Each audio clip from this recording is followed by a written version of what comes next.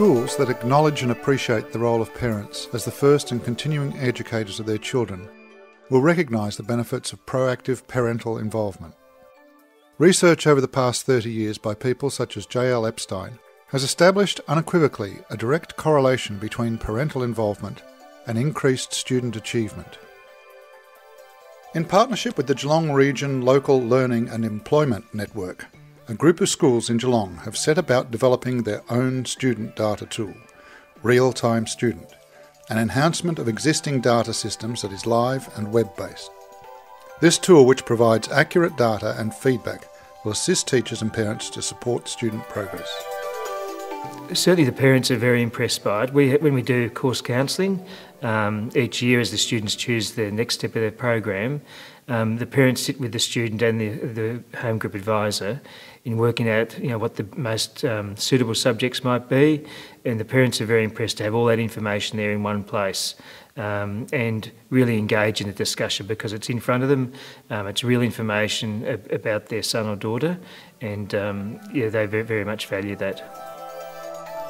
Teacher-led discussions with parents and students help build the awareness of the range of pathways available to the student.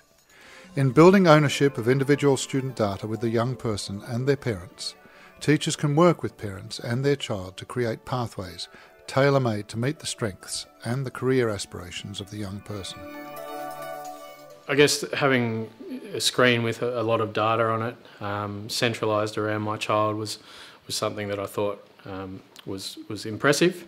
It demonstrated that the teacher and the school has a good handle on what my child is doing, some of their results, their attendance and that type of thing was all readily available and visual on the screen with graphs and that type of thing. One of the things was that the strengths were identified, and then from that the conversation tailed into more of a discussion about possible improvements and suggestions for looking at areas of concern. As a sub-school coordinator, I have to deal with a very large number of students. There's approximately over 200 students in my sub-school.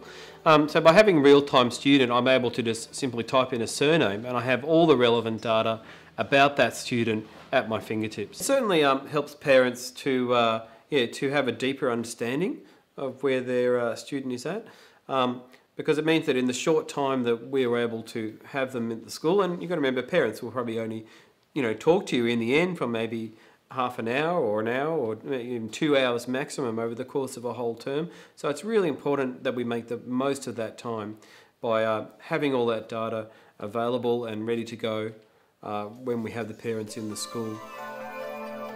Schools using Real-Time Student have developed blended senior study programs so that students can construct a pathway that makes the most of the range of subjects and courses available, both from within the school and from its training partners.